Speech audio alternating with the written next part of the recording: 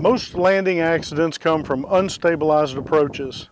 Let's talk about what you can do to salvage an unstabilized approach on 57 Seconds to Safer Flying.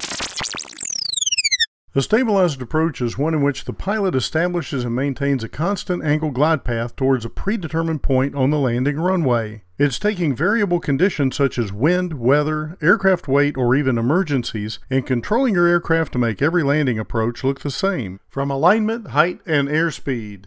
Too many unstabilized approaches end up off the side of the runway in a heap. Accidents from unstable approaches can lead to overshooting a runway, hard landings, or often fatal stall spin accidents occurring on final approach. The solution is to execute a go-around at the first sign of discomfort. You know, those hairs standing up on your neck or that queasy stomach feeling.